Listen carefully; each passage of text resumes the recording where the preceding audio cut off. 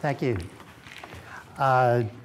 This exhibit is really exciting for a lot of us who've been studying Creek Indians because there's been a very diligent effort to try to get all the historic images of Creek people together that the museum can find. And a significant portion of these are 13 images made by Lukas Vischer in 1824.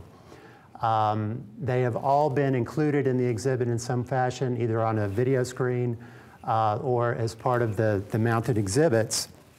This is the first time these images have been on public display.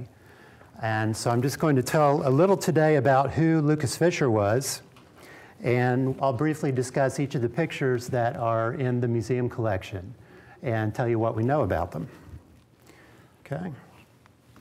Lukas Vischer was a Swiss businessman and amateur artist. He was at the time that this portrait was made, which is the only image I know of that exists of him, he was 59 years old. When he came through the Creek Nation, he was 43, so probably a bit less gray. His native language was German, but he was also fluent in French and English, and he wrote about the Creeks in German and French. Vischer came from Basel, Switzerland. He grew up in the not in the Alps, but on the Rhine River, not the part of Switzerland we usually think of. On the border with France and Germany, he was well-traveled. From 1823 to 1828, he lived in North America, traveling everywhere from Canada down to New Orleans, which is where he was headed when he passed through the Creek Nation. And he went on from there to spend another 9 years living in Mexico. Lukas Vischer was rich. The blue house on the left, on the right there, is the family residence in Basel, the largest private residence ever built in that city. So he clearly was from a well-off background. His copious luggage made something of an impression as he traveled across the Alabama frontier in 1824.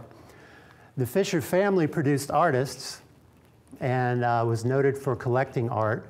Lukas was not the most talented of them. This is one of his works from shortly before he departed. He was a caricaturist, sort of like a cartoonist. He was drawn to humorous scenes. This is one where he shows a man setting out on a journey, and it implies that he's really doing it in order to escape the kids and his responsibilities. And that may have been a bit of a satire of himself as he was setting out for America. Vischer never married. And about the time he spent in the Creek Nation, he was on his way to New Orleans when he passed through. Vischer did not come to America to paint Indians. He wasn't particularly interested in Indians. He was interested in the arts. He was interested in Europeans living in America. But when he set out from Charleston to New Orleans, where he would take up residence for a while before he went to Mexico, he passed through the Creek Nation, and he deliberately prolonged his visit. The federal road through the Creek Nation was about 130 miles. Most people spent one night or two in the nation at inns. Vischer deliberately spent 6 nights. He took side trips. He got out his pen and his brushes, and he devoted more attention to Creek Indians as artistic subjects, as models, than he did to any other subject in North America. Now, for a lot of people, this image of a Creek Indian is very different from what we imagine. That's the caption that I've translated that he put on the original watercolor. This is the first of the pictures we'll look at. Vischer was guided in his choice of models by a sense of the picturesque. He looked for people who stood out, not for people who were typical. For instance, this man who struck a very confident pose with his rifle over his shoulder also has this long hair hanging down on each side of his face. He was the only man around who looked like that, so Vischer chose him. Afterwards, he learned that the reason the man looked that way is that he had been caught sleeping with another man's wife, and his ears were cut off as punishment. So the hair was to hide the sign of his disgrace. I'd like to blow this up much larger than I should so you can look more closely at it. You'll notice I mentioned the pose. Vischer is not a great drawer of faces and figures, but he's extremely good about the details of clothing and ornaments. He's not very interested in the gun. You can see he just sort of sketched it in. But he's very interested in the way the man folded the turban around his hair, the way some of the hair sticks up on top, the cloth around his neck, the pattern, the colors, the beaded belt around his waist, where you'll also see the haft of a knife. There's this kind of worked thread decoration hanging down from it, also from the beaded pouch that you can just see underneath the powder horn. Vischer paid a great deal of attention to this. He also felt that this style of clothing that the Creek men wore was extremely tasteful, and you get the feeling he would have liked to be able to dress this way himself. He wrote to friends in Europe that these Indians had an impeccable sense of taste and that their fashions were actually more attractive than those of Europe. The bottom part of the painting shows these highly decorated beadwork knee bands with more of that worked thread decoration. Unfortunately, the deerskin leggings and moccasins are just sketched in. I think what happened here is that his model got tired and walked away. So he only gets to sketch in what he was wearing on his legs, and at this point, Vischer seems to have thought that the leggings and the moccasins were one piece, like a boot, and that's not, of course, correct. They were two separate pieces. He also gives them a pointed toe and even a boot-like heel because he hadn't had a chance to observe the moccasins closely, but he was doing the best he could. Unfortunately, this is the only time he gets to paint moccasins. All his other subjects are barefoot, that he does full length. This is a portrait of Tustanagi Hobayi, who was known to the whites as Little Prince. He was one of the two most powerful and influential Creeks in the nation. He was in his 80s at the time of this portrait. This is a bust study for a full-length watercolor, which we'll also look at. Notice the way the turban is folded and the pattern on it. There is a homespun, sort of undershirt underneath the long, what I'll call a match coat, the long match coat or hunting shirt, which is in blue and white, as we can see from the watercolor. There's the caption that Vischer gave to the work. He also tells us a story about this picture in his diary. He met this man named Little Prince and expected to see someone who had a lot of dignity and stood on ceremony. He found him at breakfast having a simple meal in a log cabin, and he asked for permission to paint his picture, and Little Prince said, certainly. Vischer expected him to get up and put on his leggings, which are hanging over the door, the bed frame here, and his belt, which you can kind of see in the shadows here. But instead, the old man just kicks back in his chair, stretches out his bare legs, and says, go ahead. Vischer was taken aback by the informality, but he went ahead and made the picture. Now, his next stop was at the very refined home of a wealthy Creek planter named George Levitt. These are a study and a portrait of Levitt's daughter-in-law, who Vischer thought was just ravishingly beautiful. Levitt had a sort of clapboard house with all the latest sort of luxury goods. He was very surprised to find this kind of luxury on the frontier.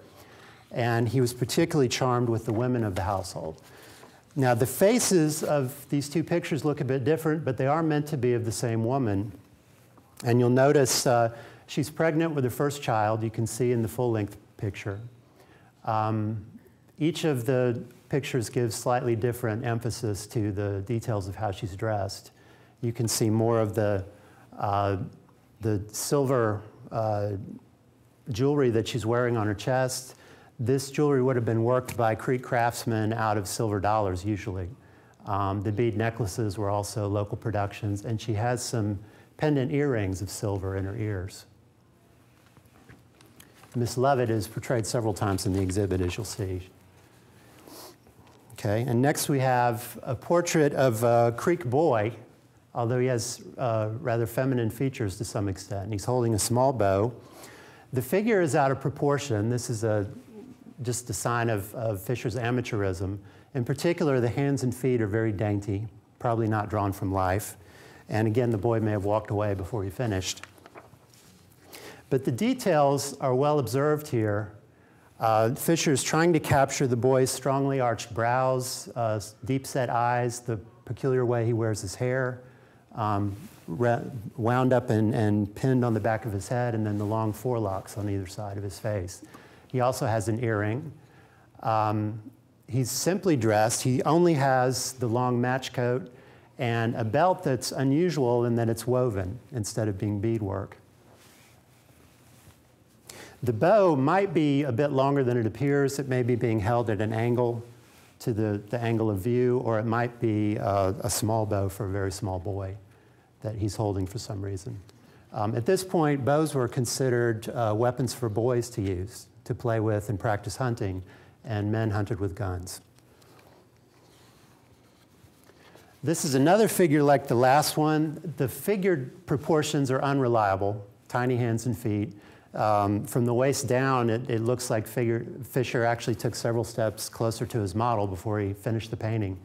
But again, the clothing details are very closely observed. You'll notice the confident pose of this model as well. Vischer was drawn to picturesque individuals who were willing to pose for him. This young man probably stood out with his loose hanging hair, the turban that's folded to look like a cap. And you'll notice the decoration on the two shoulders, and notice how low the shoulders go on these Creek match coats. But in this case, the decoration is slightly different on each shoulder as well. The flared cuffs are unusual. I haven't seen something like that anywhere else. So there's a wide range of ways in which Creek people worked these garments. And then this one is closed with what seems to be 2 lengths of inexpensive silk ribbon. Cheap silk ribbon was kind of an all-purpose material in this period, and Indians bought a lot of it. Okay, next, in what is to me really the highlight of Vischer's journey, he attended a dance on the evening of March 18th where a new square ground was being dedicated, and he gives us a vivid description in his diary, but also 4 pictures of individuals he observed there. The man on the left was bareheaded, not at all elaborately dressed, but had what Vischer considered a very imposing, picturesque look. He's also wearing what seems to be a silver earring. The man on the right, Vischer admired his mild expression, the way he folded the turban. The earrings are perforated and worked in his case. These pictures give you a clear idea of how widely different individual Creeks could look in appearance. There was more than one way to dress and look like an Indian. Pictures of Creek women are very rare, so this one's quite valuable. This woman is dressed for the dance. She's got quite a number of silver pendants in each ear, at least 4. She's got a shawl draped over her shoulder, the bead necklaces, and she has a nicely folded blouse that's local craftsmanship. And Vischer noted that between the blouse and the skirt, you could see a little bare skin. He was charmed with the appearance of the women, with the style of their dancing. He did say that the clothing all appeared to be fairly worn. Nobody had bought new clothes for the occasion. This boy is the last of the pictures from the dance ground. Like the woman, he has this impossibly heart-shaped face. Vischer is a bit of a caricaturist. But what's valuable here is the way you can see the earring, you can see the way the turban is folded and the hair pulled through on top. Okay. And the last of our models is a pupil at a Baptist mission school. This is the best study for the full-length painting. You can particularly see that the boy's got a shirt underneath the match coat. You've got cloth around the neck. And you can see in both this and the final work a good example of the detail on the shoulder pieces. You can also see how closely cut his hair is, except around the face. And here's the study with the full-length watercolor. We also have a name for this boy. He's called Mitatuchki, which I haven't been able to translate. The mission school was only a few months old, but it already had 34 Creek pupils in the English language school. That was the thing that really drew the enthusiasm of the Creeks. There were no converts to the Baptist faith, but there were a number of students interested in learning English. Okay, that's the last of our artworks. And I'd be glad to receive your questions. Yeah. Does he say what towns the paintings were done in? Yeah, that's Excuse me, repeat the question. okay. The question is, does he say which towns he's in when he makes these paintings? These artworks are not located in particular towns. The dance that I mentioned, he said it was in a town called Dalofa. But Dalofa is an error because the generic Creek term for a town site is Talofa. And he mistook that for a proper name of a town. We don't know what town that could have been. He was south of the Tallapoosa and he crossed the river to get there, but he was going in the dark. He didn't know the country. It may have been, and I think this is particularly intriguing, the founding of a new, essentially a daughter town of one of the existing towns becoming a talwa, a town in its own right. So it may be that we have no other record of that event than this diary entry. But he doesn't give us the name. I have reproductions of all these, and everything seems blue. You suppose he had other colors, or was everything blue? He said that, yeah, the question is, everything seems to be blue, the clothing, for instance. He says in his diary that the Creeks at this period really favored blue and white. He speculated about why this is true, but that's what he observed consistently. Not much use of other colors in the match coats. You can see white on blue or blue on white, striped patterns, sometimes other patterns, but that seems to have really been favored. Since our program is being recorded, if you have a question, please raise your hand and Marcus or I will give you the microphone to speak into so that it will be recorded with the rest of the program. Great. Next question.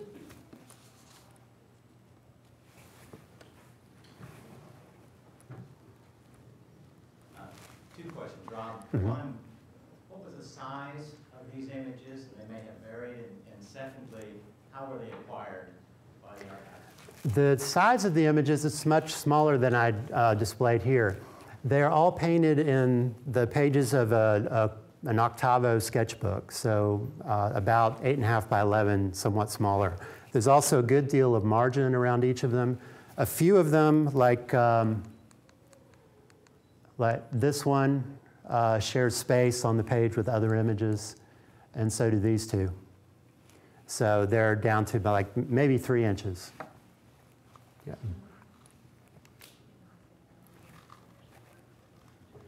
Have you translated his journal? Yes, I translated the German journal and also a few extracts from the French letters. It was published in the the Alabama Review in October 2006. And I have been to Basel to look at the original diaries as well. Yeah. We came in a minute late, so pardon me if you already answered this, but what did Vischer do with the images himself? He kept them in the sketchbook for his own record. He copied a few of them and sent them in letters to friends, especially to his sister in Basel. Let's see, there's another, well, none of these were used as album pages. Occasionally he would copy an album page he left for someone he was staying with into his sketchbook. But mostly these were as a record, a pictorial record. Now, it's likely that he was thinking in time of turning his diary into a book, and he may have imagined some of them may have been turned into illustrations, but he never pursued that project. Question. Yeah. His subjects appear to be very willing. Did they always receive him warmly? Were they always willing to be illustrated? He doesn't record anyone refusing. But he does say he went, for instance, to see Big Warrior, Testanagi Thlako of Tukabachi at his home, and he doesn't paint his picture. So he doesn't say, I asked and he said no, but it may be that some people refused and he just didn't record their refusal.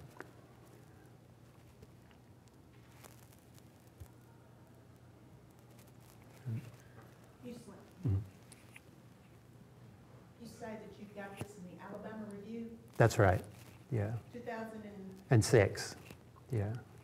It's the October issue. And I ought to mention too, there's the history of these these works is that they stayed with the Vischer family after Vischer's death in 1840. He's mainly remembered for some artifacts he collected in Mexico, which is the foundation of a museum in Basel. And the North American work, his diary and his pictures, were sort of left in the shade by that. But in the 50s, some German scholars discovered that Vischer had this ethnographic material on North America. It became the subject of a book in German in 1967, and some American scholars gradually became aware of it. I was made aware of it by Doug Rogers, who taught at Montevallo, and he encouraged me to translate it.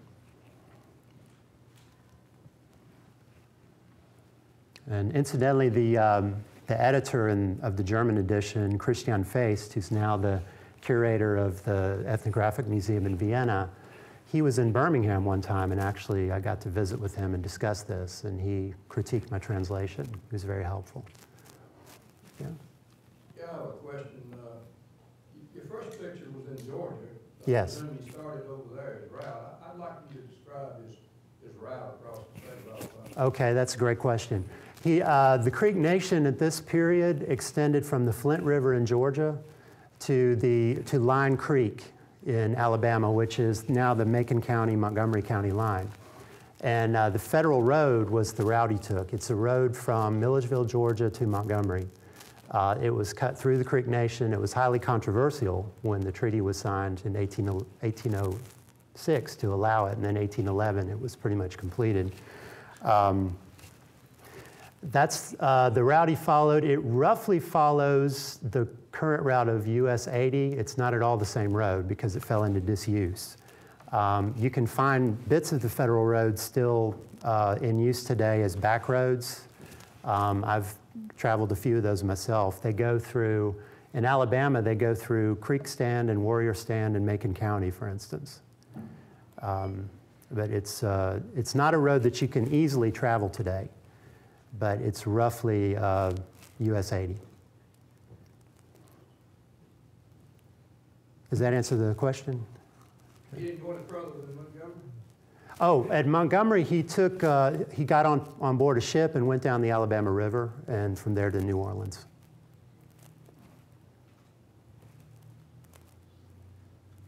If there are no further comments or questions, Mr. Collins will be here for a few minutes if you have other questions for him. And our next program will start at 11 o'clock, Spider Martin Images of the Civil Rights Movement. So we'll see you back here at 11. Thank you.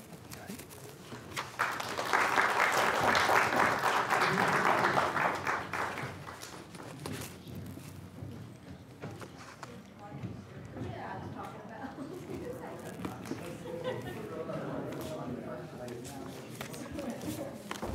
All right.